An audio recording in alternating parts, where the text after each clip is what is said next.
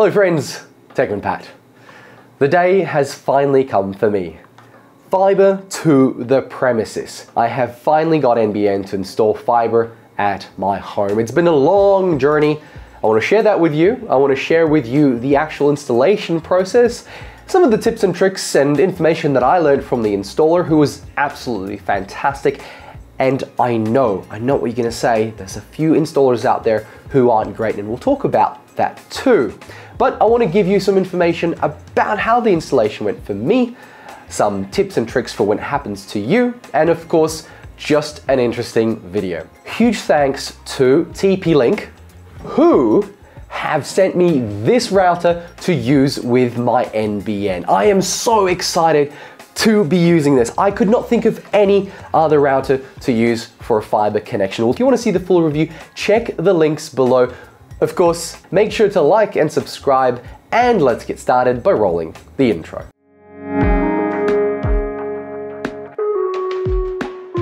Let's start at the beginning, where you would check what kind of technology your address has. And this website by Look Prior is a much better resource than any of NBN Co's ones. So in here, type in your suburb, we'll go with Cardinia. Cardinia in Western Australia has a lot of red dots, yellow and green, and some of them are light green. Let's have a quick look at what this actually means. If we zoom into this area right here on Atwell Court, we've got some red, we've got some green and some dark green. So when we click on the red, it says here that 6 Atwell Court, Cardinia, current technology was fibre to the node. Tech change status is the committed, so fibre to the premises is coming. At the moment, it's in demand N2P, which means that you cannot get an upgrade at this address. On the other side of the street though, if you're on the light green section, you can get eligible to order fibre to the premises. You can upgrade, and next door right here already has upgraded. So you can use this website to check your address and see where you are in the process. And orange, well, that means HFC technology. Now, I kept checking this pretty much daily leading up to the day, and we'll go through some of that process now. It's the 8th of July, and I just had an NBN tech, a subcontractor, out the front of my house in a pit, and I thought it'd be worthwhile running up and asking where we're at. So he said the work is done. The actual fibre cable is pulled into the street, and now in the next week or two, they'll submit paperwork to NBN.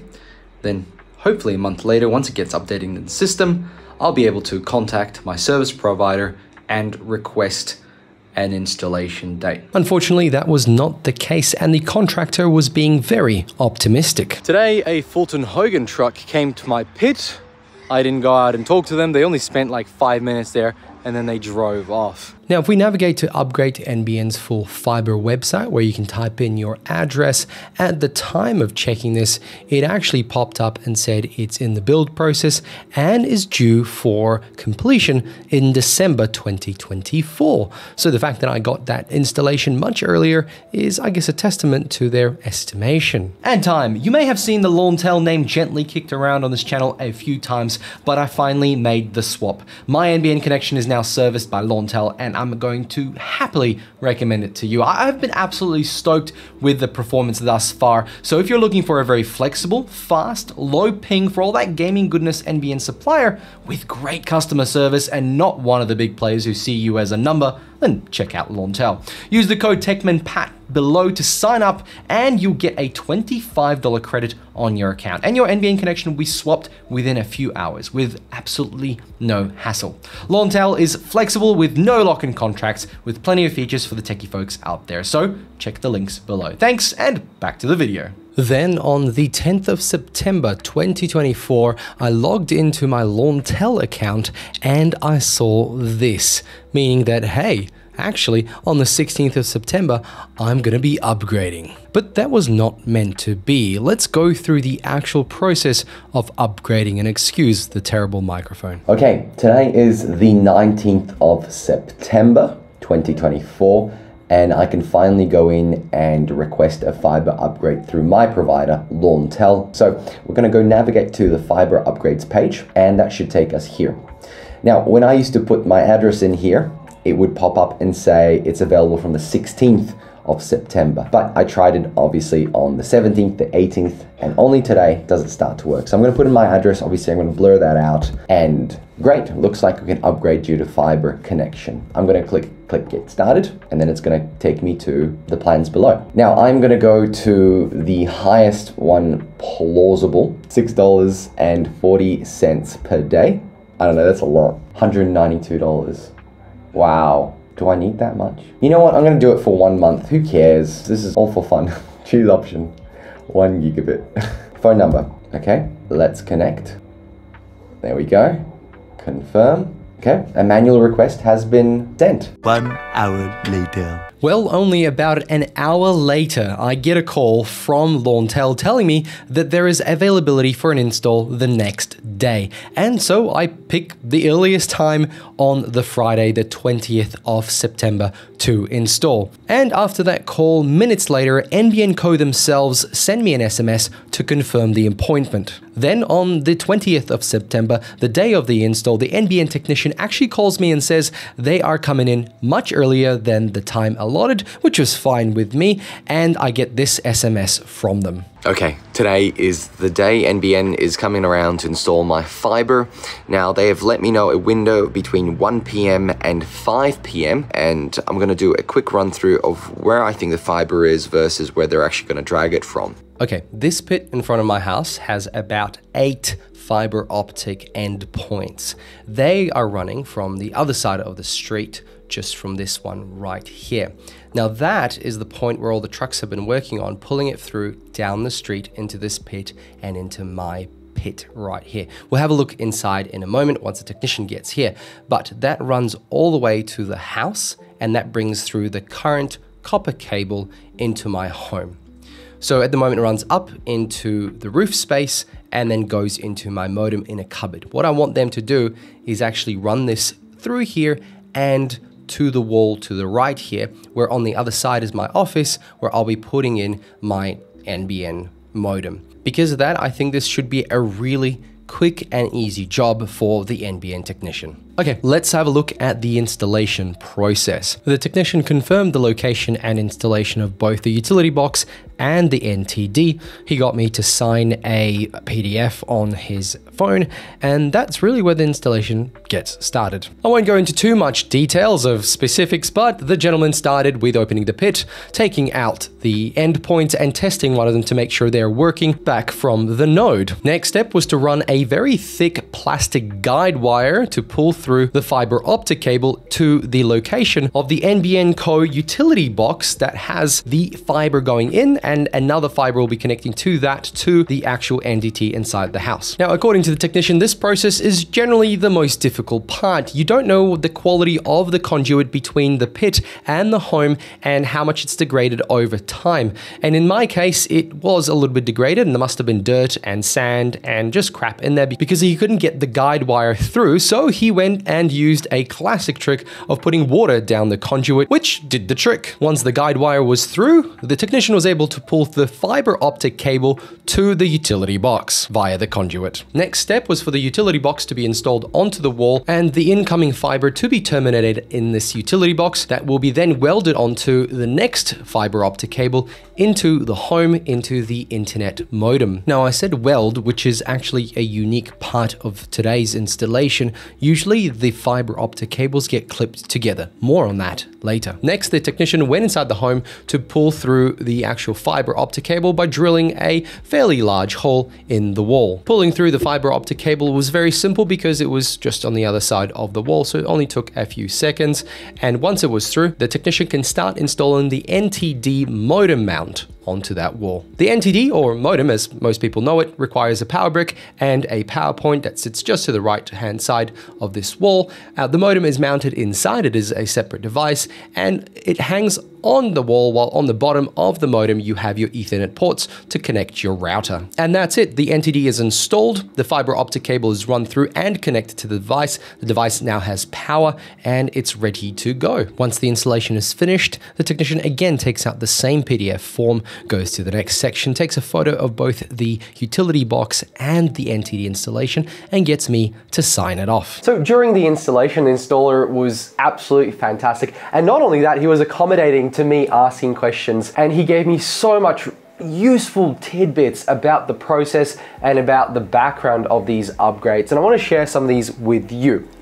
First of all, the thing that he pointed out, and it's a fairly new thing that NBN has brought in, is that people got upset where the NBN installers put the new NTD, the little modem, where they installed it, which part of the wall, which part of the home. So what they had to start doing is setting up a form where they take a photo or where it's going to go, the customer signs it off and says, I'm happy for that modem to go there. And then at the end, once it's installed, they also sign off that they're happy the way it's been installed and the location again. Basically 2 signatures to make sure there is no going back and forth. Because he said that a lot of people would call up NBN Co. a couple of weeks later and says, I didn't want it there, I want it removed, I want it moved. Now it's not a small box, like it does take up space, it does need a PowerPoint, so I get how its location is quite important to the homeowner. Now of course, if they do come out, they will charge you to move that. That's literally work that they have to pay a contractor to do. But the first time you install it, there's a couple of tidbits that he mentioned that would help you if you are installing it. Now, the hardest part for the installer is the roof. They're not allowed to be on top of the roof, and they can only squat inside the roof space. They're not allowed to crawl. So they can only move the cable from the entry point to another location by around 12 meters. So wherever location you need to place it in, it needs to be indoors, obviously. It cannot be in any wet areas, and it has to be next to a power point. And so this becomes quite problematic for certain home structures that don't have that space very close by, or it's an inconvenient place to put that modem in. What he did suggest is that if a customer has a 20mm conduit placed inside their home from that location to where they would like to go, they can do up to 40 meters in that. And that's because if the conduit's nicely done, he can just push the little ripcord through and pull through the fiber cable to the modem. Most people have been putting it in garages, which tends to be the closest location to where the actual underground cable comes up, and that might be a solution for many. Now my installation was very simple. Where it enters into the home, I wanted it on the other side, right behind me in my home office. And so it wasn't really a problem. Maybe in the future, if this house ever gets sold and this becomes a bedroom, then that might be quite problematic for that person and they'll have to move it. But for me, for now, this is the perfect spot. Now, there's been a lot of comments from people online and on forums that some installers that are contracted by NBN are not great. And the installer that helped me with it, I did ask that question, what's going on with the feedback that some customers are giving? And he told me a couple of stories and I guess a couple of examples of installers just doing absolutely terrible jobs and leaving things undone, and other installers having to come back and fix those problems. Now, that's neither here nor there. There's a lot of trades out there that do terrible jobs. Obviously, the NBN is under a bit of a microscope and it's a public service, so there's an expectation of service quality. But like with anything, there are average jobs and then there are better people who do better jobs. Some of the things that were done is just shoddy work where things weren't straight or connected properly and people had to come back and fix it, or it just wasn't followed to the book or to the letter that NBN has set out for their contractors to do. It's just part of life that these, I guess, installers sometimes do a shoddy job on a Friday at 5 p.m. and they just want to get home.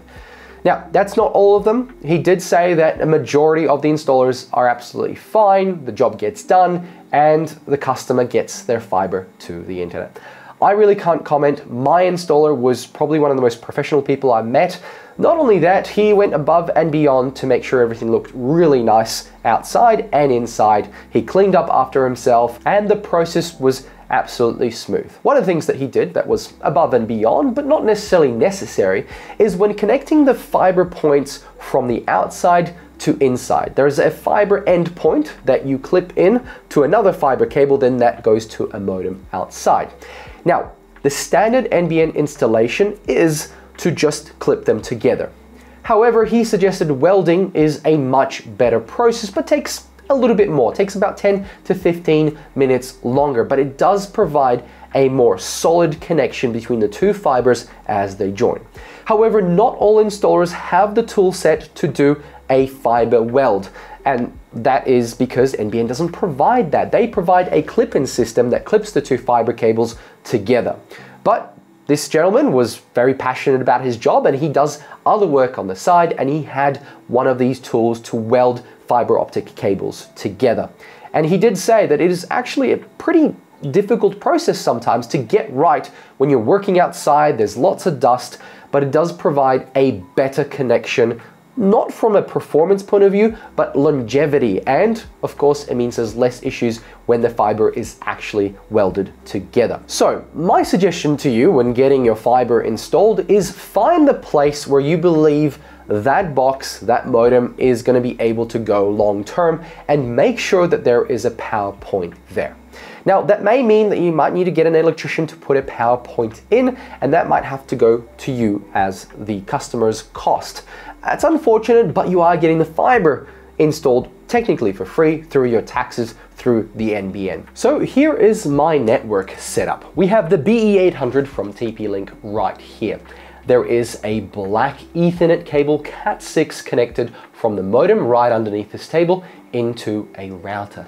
From there on in, it gets split out to my TP-Link mesh system, the server, the computer right here, and another network in a cupboard. And that network takes care of things like Apple TVs and TVs to get internet connection to them that's fairly stable. All the mobile devices are on the mesh network, and the BE800 is Wi-Fi 7. So you may be wondering, is the RSP provided router enough for you? And in most cases, it is, because the modem underneath the table from NBN Co, called the NTD, is doing most of the work to get internet into your home.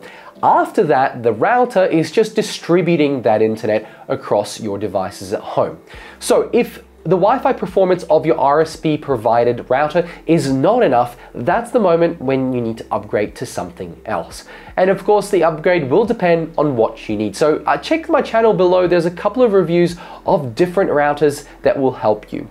You no longer need a modem when having a fiber to the premises NDT installed in your home. So big thanks to TP-Link for sending the BE800 to run my fiber connection. I am so happy that this is the system I'm using right now, because I do have a whole gigabit coming through into the house from the fiber connection, and then using the 10 gigabit port right here, it is then being split apart to all the servers, computers, TVs, and gaming devices seamlessly and easily. Not only that, it has Wi-Fi 7 for the entire house, which I'm gonna love when I continue testing Wi-Fi 7 devices in the next couple of years. So friends, I hope this video helped you to understand how the installation process goes. And of course, if you have any questions, please note them down below. I'll absolutely continue making videos about everything to do with tech and telco in Australia. Nothing's changed except that my videos will be uploaded much quicker. Thank you very much for watching. Thank you for supporting the channel as long as you guys have. And to any new people, make sure to like and subscribe. I'll catch you all in the next one. Bye.